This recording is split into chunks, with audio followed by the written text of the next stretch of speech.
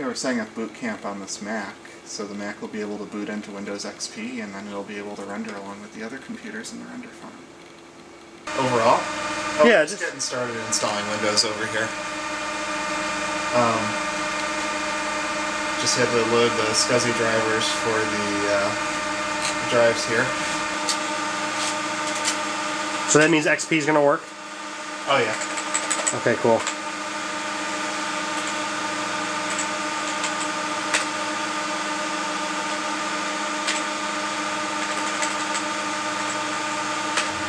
I'm just installing Windows. There we go. Nothing too big going on here. We started with our 4 Pentium 4s, and then we had a few dual Pentium 3s that we added. Adding a few of the office computers, like a Core 2 Duo and Core 2 Duo Mac, and we're going to get to the 8-core Mac and to the dual Xeons that just came in today. So we got 4 dual Xeon systems right here. Not really. I'm tired of being on camera. When things are going a little more positive, I'll talk to you. What's going on? It's not working. Oh, now it's working.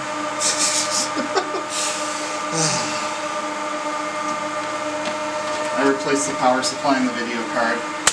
Oh, you know what? I think it was working. I just need to wait 30 seconds for the boot menu to go away. I thought it would be hitting the hard drive more than it did. Should see it come online soon.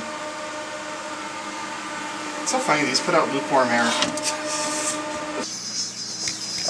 Having trouble getting the SCSI drivers onto my Windows XP installation, so right now what I'm doing is I'm building a new CD, slipstreaming the drivers right onto it.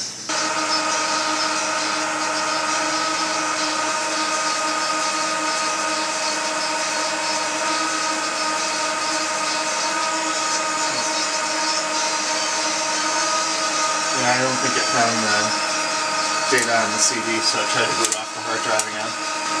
So what's the next step? I need another CD. Because I tried to burn 2 sessions to this one and it doesn't see the second one.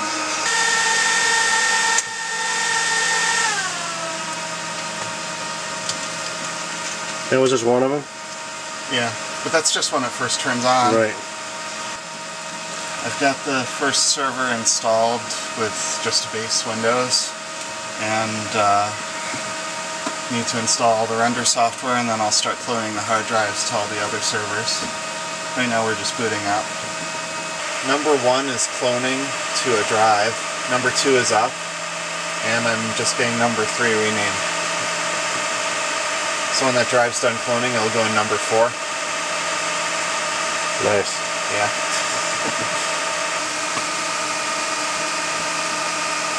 Going forward, the more you can put all the shared stuff on that computer, the better off we'll be, I think. Yeah. As far as maps and stuff like that goes. Because the thing is that that's a Windows 2000 server. It's not going to limit the number of connections. I'm not sure if there's a limit on the Vista machine. You know? I mean, maybe it doesn't. I don't really know off the top of my head. But XP limits you at 10 connections. So you have too many servers going out and grabbing files at the same time, they're going to start getting blocked. I see. I don't know if Vista has that or not, but